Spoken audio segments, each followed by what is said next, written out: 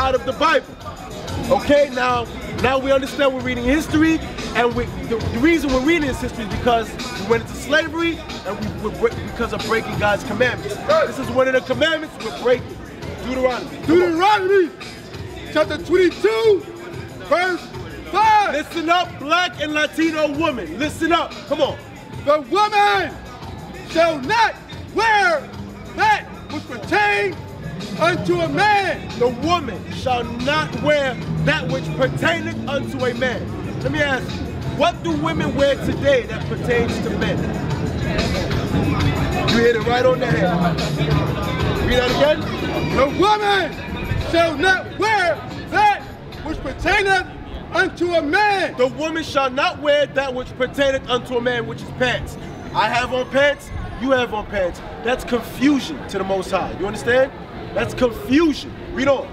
Neither shall a man put on a woman's garment. Neither shall a man put on a woman's garment. What's a woman's garment? A dress, skirts. That's a woman's garment. So we're clear on the dress code, right? Pants are for men, dresses and skirts for women. Right. Read on.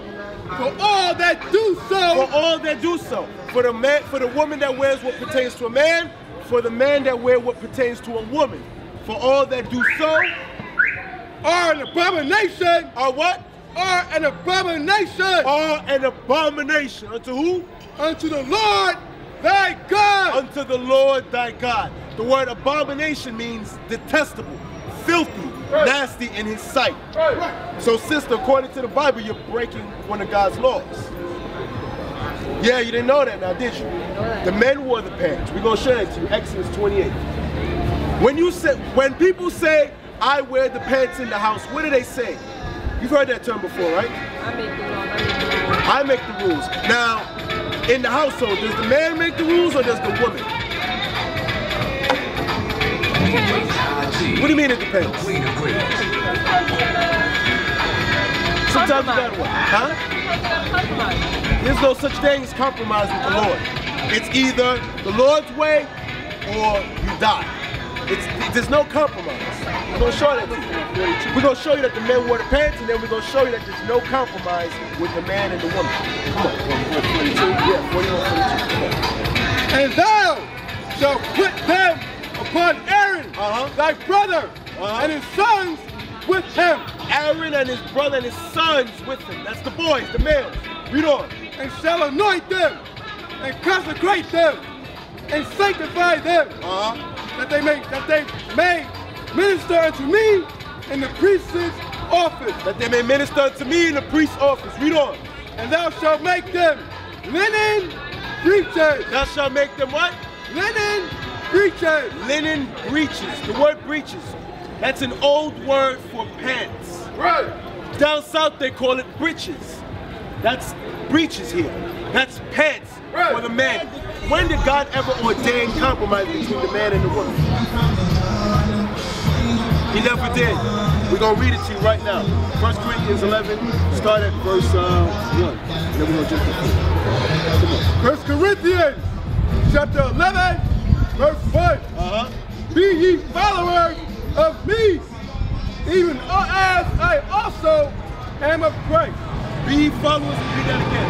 Be ye followers of me, even as I also am of Christ. So Paul wrote, be followers of me as I am of Christ. We're going to see the order of Christ. Jump to verse 4, jump to verse 3. Come on, verse 3. But I would have you know. But I would have you know. That the head of every man. At the head of every man. Is Christ. Is Christ. So there's no contention. There's no contention or compromise with man and Christ. We understand, the men in Israel, we understand Christ is our head. We don't contend with that. That's the way it is, so let it be. Read on. And the head of the woman is the man. And the head of the woman is who? The man. And the head of the woman is the man. There's no compromise, but yet, with the black and Latino woman, they want compromise. There is no compromise in the Lord. Right. Read that again. And the head of the woman is the man. And the head of the woman is the man. The head of the black and Latino woman is the black and Latino man. Thus saith the Lord. So now, sister, you understand that there's no compromise. Are you married? Were you married before? Okay. Many of our sisters, many women, many Latino and black women want to be married. You want to be married, you want to have a husband, right? What does the word husband mean? 1 Peter chapter 3. The word husband means Lord. Black and Latino man, you are the Lord over your wife. Right. Understand that. There's no compromise. You are the Lord over your wife. We're going to show that to you. Come on. 1 Peter 3:6. Chapter 3, verse 6. Watch this. Even as Sarah obeyed Abraham. Even as Sarah obeyed Abraham. The word obey is the most difficult word for the black and Latino woman to understand. Because when you hear the word obey, you say, well, I ain't got to obey nobody. I'm not a dog. But Sarah obeyed her husband. Just like at work, you have a boss, right? At work, you have a boss. When your boss tells you to do something, do you not do it? Why is that? Because he's your boss. Right, just like your husband is your boss. Right. Okay? It's the same order. You listen to your boss at work, but you won't obey your husband. That's out of order. Come on. Even as Sarah obeyed Abraham. Even as Sarah, a black woman, obeyed Abraham, a black man, her husband. She obeyed him. Read on. Calling him Lord. Calling him what? Lord. Calling him Lord. Right. Black and Latino men, you are Lord over your wife. That's what God says. You are the position of Christ in your house. That's right. Sister, you understand that? You accept that? This is the word of God here. This is the same book that you read slavery in. The same book you read slavery in tells you how to conduct yourself in the house with your husband. Do you accept it? Do you understand it? I understand it. But you don't accept it. You're fighting with it. You're fighting with it. I'm on the line. What are you on the line about? What are you fighting with? What are you fighting with? I need to study more. You don't like, what is it to study? We're reading you the word of God. Jeremiah 3:15. Because when the black woman says, I need to study, I need to go, what she's saying is, she does not accept it. Because we're showing it to you in the Bible. God is not going to come out of the clouds and teach it to you. God is not going to say, he's not going to come and teach you. God is sending the men to do. We're going to show you. Jeremiah 3:15. Jeremiah chapter 3, verse 15. Come on. And I will give you pastors according to my heart. What did God say? I will give you pastors according to my heart. Do you hear that, black woman? The Most High said, I will give you pastors according to my heart. What is God's heart? The Bible, the laws in the Bible. Read that again. And I will give you pastors according to my heart. To my heart. Read on. Which shall feed you with knowledge. Shall feed you with knowledge. What is knowledge? Malachi 2:7. What is knowledge? We're going to show you. Malachi 2:7 for knowledge. Sister, you cannot fight against the word of the Most High God. You cannot fight and win.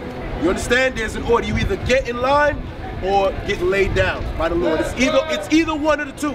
There's no compromise. There's no gray area. You understand? Come on. Malachi chapter 2, verse 7. Come on. For the priest's lips should keep knowledge. For the priest's lips should keep knowledge. Knowledge of what? Knowledge of God's laws. Knowledge of who you are according to the Bible. Right. Come on. And they should keep the law at his mouth. And they should keep the law. Like a woman shall not wear what pertains to a man.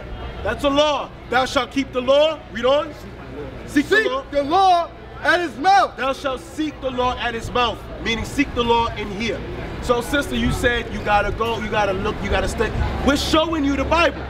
We are teaching it to you as thus saith the Lord. Right. It's up to you to either repent and humble yourself or get laid down. Give me Proverbs 3 and 5. Let me ask you a question. Sister, where you from? You West Indian, Black American? What's your nationality? You West Indian, all right?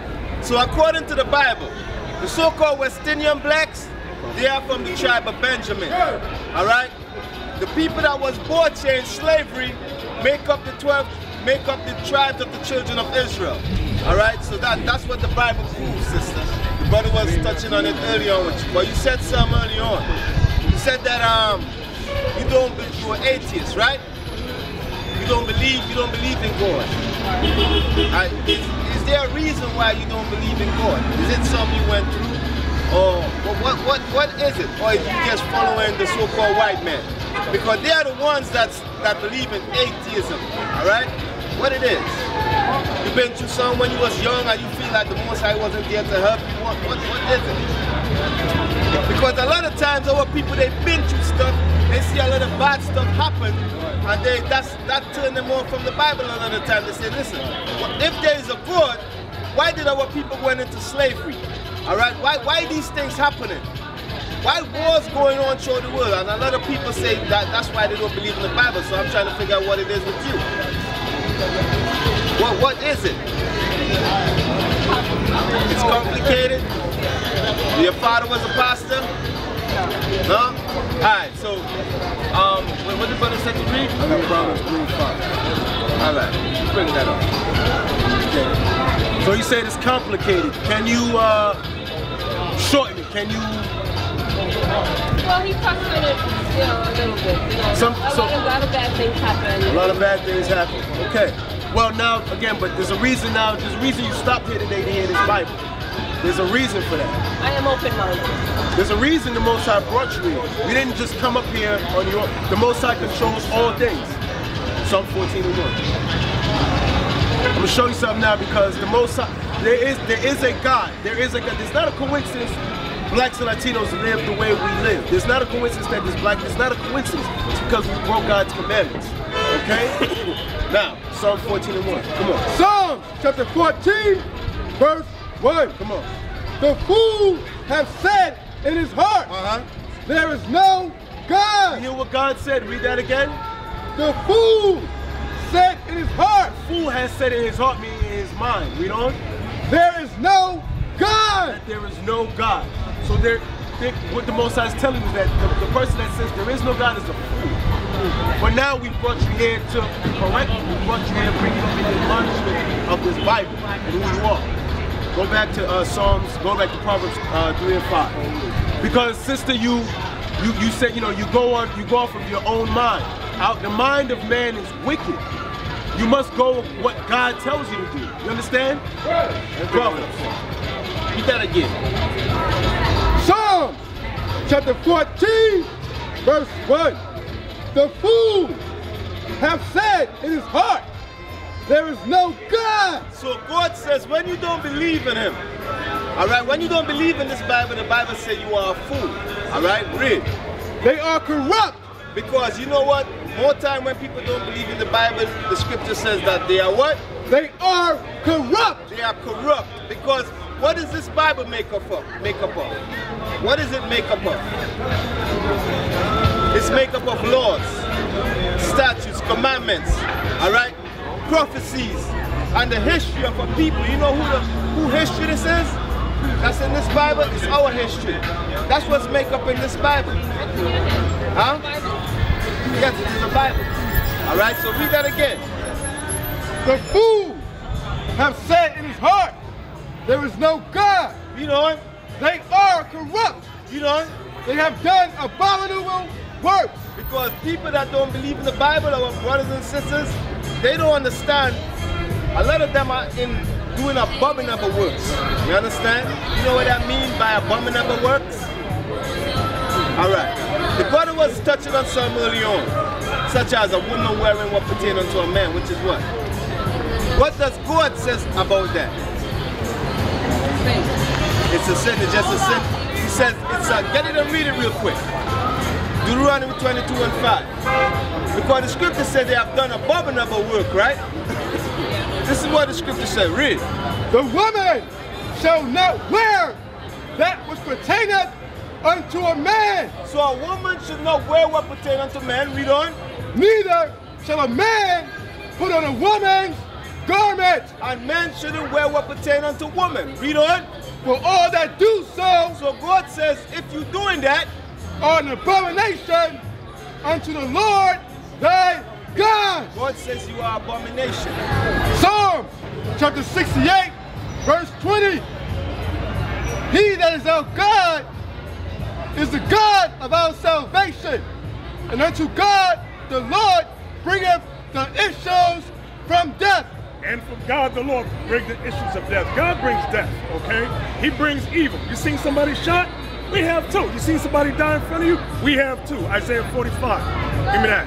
Verse 7. Isaiah 45, verse 7.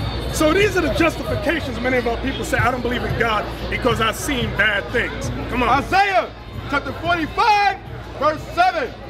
I form the light, and I create darkness. God says he forms the light, he creates darkness. Read.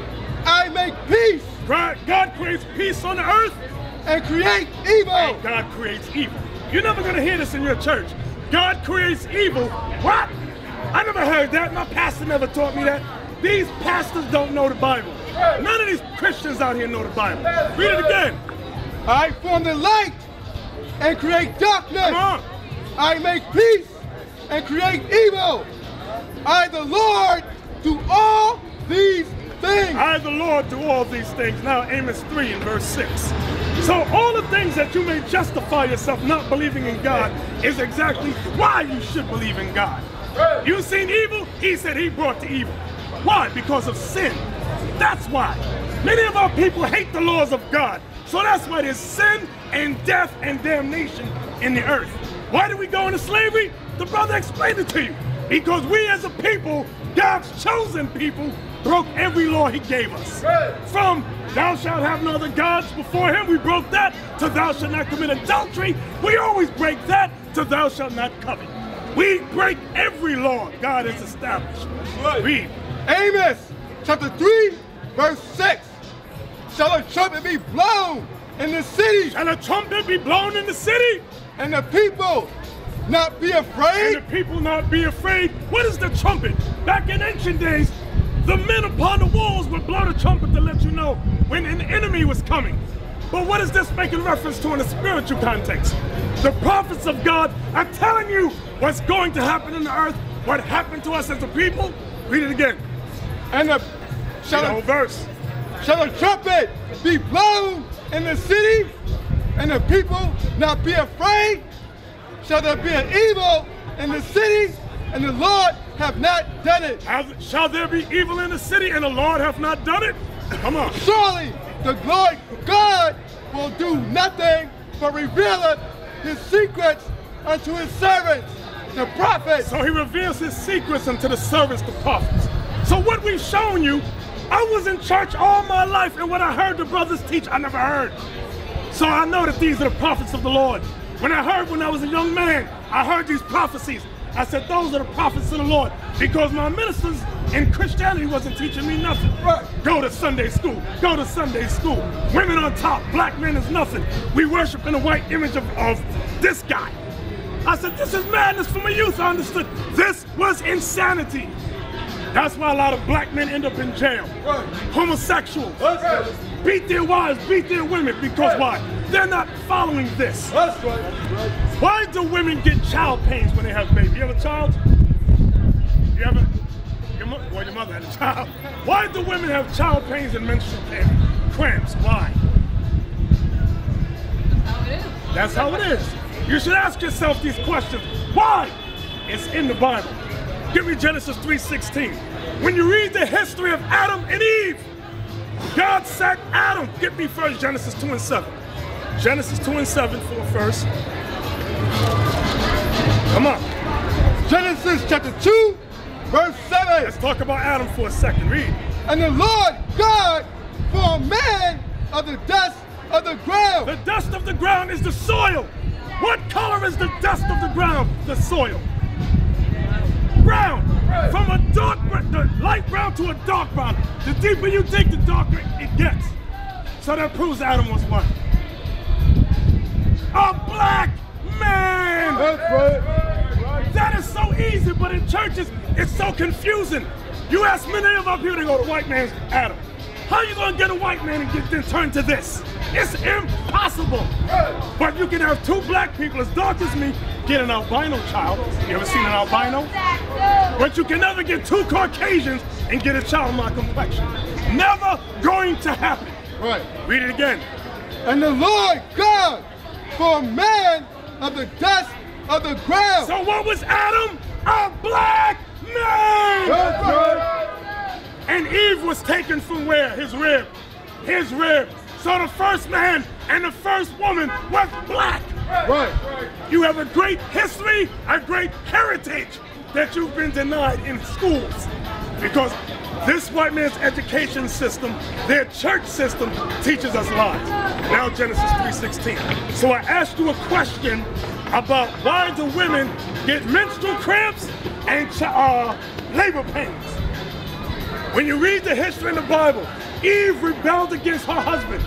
Adam was teaching her the law. She went to the serpent.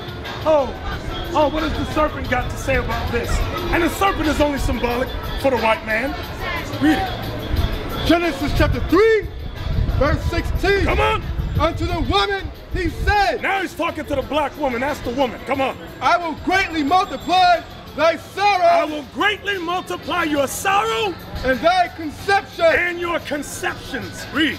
In sorrow thou shalt bring forth children. In sorrow shall you bring forth children. That's some labor pains I was talking about. Read. And thy desire this shall is why, be. And because of that, it says your desire shall what? Shall be to thy husband. Come on. And he shall rule over thee. And he shall rule over thee. So because the first woman was rebellious to God's laws coming through her husband, she wanted a compromise. She wanted a 50-50 relationship. Oh, can I prove that? Give me that, where the serpent's talking to Eve. 3, yeah. 3 and up near the top. When the serpent says you shall be as gods. I want that. 6. Come on. Genesis chapter 3, verse 6. Here it comes. And the woman saw that the tree was good for food. And the woman saw that the tree was good for food. When it's talking about the tree, it's not talking about this, like if we got a tree right there. It's talking about knowledge. It's talking about wisdom. Go ahead. And that it was pleasant to the eye. Like the astrology is pleasant to the eye. They call out many times, they call out a tree of understanding. Astrology, star system, constellations. Read. Right. And a tree to be desired to make one wise. It could make you wise. Come on. She took all the fruit thereof and did eat. I want you to read above it. Start at verse. Let me look. Bear with me. Start at 3. Start at 3. But the fruit of the tree. Start at 2. Verse 2. And the woman said unto the serpent, Why may ye eat of the fruit of the trees of the garden? Come on. But the fruit of the tree which is in the midst of the garden, God has said, ye shall not eat of it. So the fruit of the tree in the midst of the garden is not talking about a regular tree. It's a parable. It's talking about the constellations. Read. Neither shall ye touch it. And don't touch it, meaning don't learn it. Read. Lest she die. Lest you die. Read, come on. And the serpent said unto the woman, Ye shall not surely die. The serpent, which is the white man today, said you won't die, just like today. God gives the woman laws. The white man says you don't have to obey that law. You even know about this, the menstrual cycle? The white man says, guess what? I got a, what's that called? No, not the pill, the other thing, patch. They got the patch to put on your arm. You don't got to worry about your menstrual. Everything this white man creates for women goes contrary to God's laws. Right. It's the same thing in the garden. Read. For God doth know that in the day ye eat thereof, then your eyes shall be open. Come on. And ye shall be as gods. And you shall be as gods. That's the point I wanted. The serpent told a woman, you shall be as gods. How come he didn't go to Adam and say that? Because Adam was already on that level. But the woman was not. The woman was meant to be by Adam's side and to obey him. But the one, so Satan went to the woman and says, you don't got to do that. I got another way for you to be a god. That's why if you examine all nations on earth, which nations say women are equal to men? Which nation? Name some. It ain't the Arabs, it ain't the Africans, it ain't the Chinese, it ain't the East Indians. It's only European nations. That's why amongst these European nations, women have power and authority and your families are dysfunctional. Why my man leave? I don't understand. You in therapy. My husband left me. He was no damn good. Your man's crazy because he has no strength, give me the word. He has no fortitude in society. From a youth, he goes to church. The white man is Jesus. Oh, it's Jesus. The woman says, listen, beats the children. I used to get beat to worship that thing. My father used to sit there mad, but he never stood up against my mother. And that happens with a lot of black families. The woman beats the child, forces them to worship this. All that goes back to Genesis. Genesis 3:16 again. Come on. Genesis 3, chapter 16. I will greatly multiply thy sorrow and thy conception. In sorrow thou shalt bring forth children. That's why you have labor pains, menstrual cramps. Come on. And thy desire shall be to thy husband, and he shall rule over thee. And he shall rule over you. Most black women despise that law. They don't like that thing. Give me the prophecy, Isaiah 3:12. Here's the prophecy. Listen good. God knows his people and what would happen in the last days. You got it? Come on. Isaiah 3, verse 12. Now, what I'm showing you also, everything we're going over, sister, you said you're an atheist. You are not an atheist. There is no black man or black woman that's a true atheist. Because when we get in trouble, what do? Pray! Somebody pray for me! That's the first thing we do as a people. Come on. Isaiah chapter 3, verse 12. As for my people, children are their oppressors, and women rule over them. Read the prophecy again. As for my people. As for my people, you blacks and Latinos, read. Children are their oppressors. Oh, let's pause there. Children are our oppressors. What does that mean? How do children oppress us today? Think. How do children oppress us? You know the answer. You don't want to accept it. I'm gonna tell you. Gangs. These youth, our youth in these gangs. We cried about Trayvon Martin getting killed, right? Everybody mad. That was one boy. One boy. How many black boys get killed by your black sons? Thousands. Thousands. And you, men and women, don't say nothing. Oh, I ain't saying nothing about that. Oh, but as soon as the white man kills one, oh, Jesus! Y'all crazy. You're insane. What is the greater evil being done at this moment in time? Our own young boys killing us. The rapes that's committed against women. It's not the white man doing it today. It's your own black sons doing it. Read it again.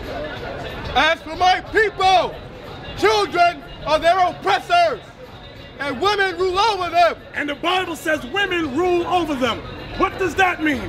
What does that mean? Women rule over them. What about that part? Yeah, what does that part mean? And women rule over them. Women rule over them is self-explanatory. When you go into the black family, who's the head of the family? The woman. The woman. What are we reading? Bible prophecy. Now that doesn't mean that men are not no good. Yeah, a lot of them are no good, but they gotta be taught who they are. They gotta be re-educated who they are. That's where the woman comes in to teach the sons. But if you don't do that, if you teach them this garbage, they're gonna grow up to be your gang members, your pimps, your drug dealers. I want all you women and men to understand that thing. Because this is a revolution of God now. This time that we're living in, the greatest time on earth is a revolution. Spiritual and biblical revolution. All these lies are gonna be shut down in the earth. Come on back, Ezekiel. Coming up. All praise.